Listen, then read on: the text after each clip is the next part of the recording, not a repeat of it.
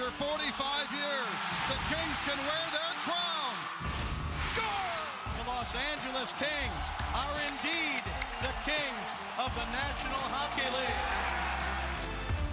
Stanley Cup moments, presented by McDonald's.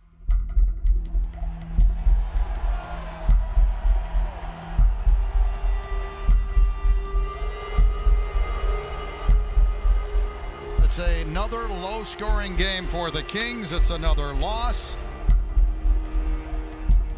And the scoring woes continue here in Los Angeles. A little bit of surprise when you look at the end of the night. It was a shorthanded goal. It was the only goal that the Kings were able to score. The Kings have to find a way to manufacture some goals. Well, as the season progressed and you're heading down into the stretch run, the trade deadline, of course, is looming. And the Kings still are a very good defensive team. They're getting great goaltending every night from Quick.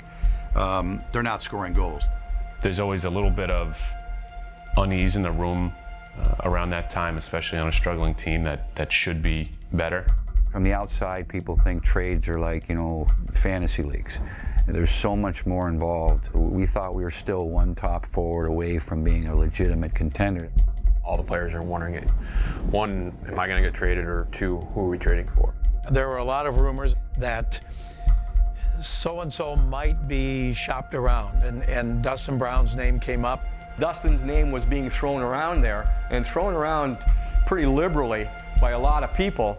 I mean, I guess it's part of the business. My name was out there. It was a tough time, but coming to the rink and doing my job, getting on the ice and practicing was the easiest part. It was more or less going home.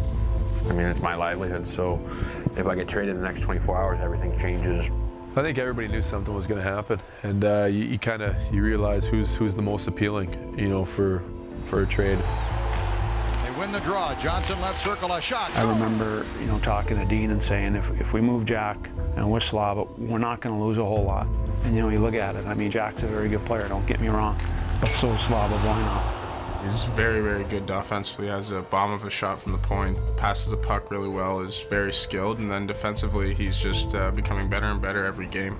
It's the one piece in the organization where you say, take one guy out, put Slava in, and put a scorer up here. Those are the types of deals that make sense. The deadline is approaching, and they make the trade. They acquire Jeff Carter. When I found out about the trade, I was at a season ticket holder event at the arena, actually. Felt my phone vibrating off the hook in my pocket, so I kind of figured something had happened. My initial reaction was a lot of excitement.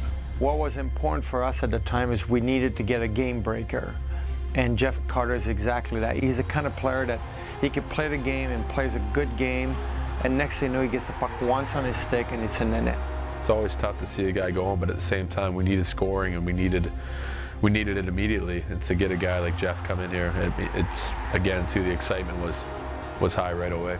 He comes into the locker room and he's got that added scoring touch. We think it just brings that level of confidence up. I was excited just to come in and try and be a piece of the puzzle and get things going in the right direction.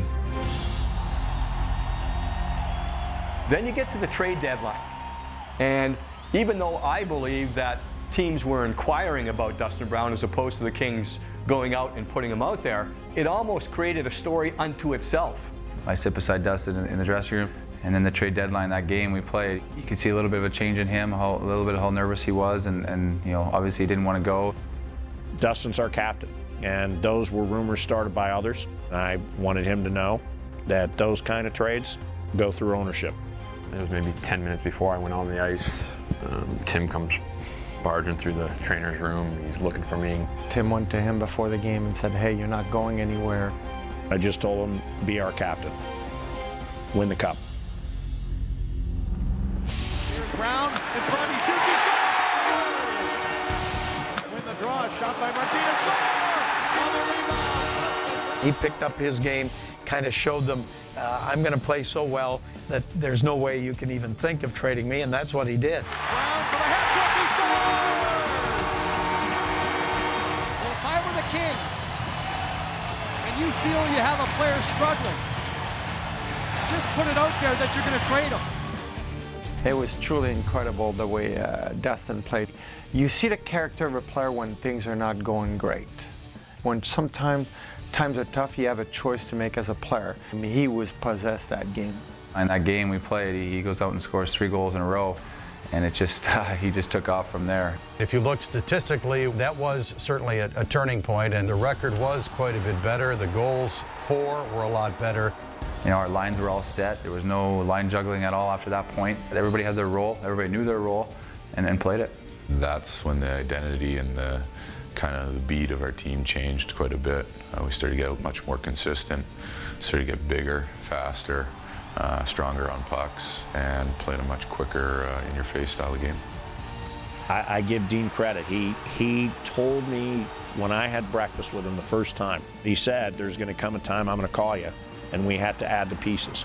But when we do, I will make sure that those are the final pieces.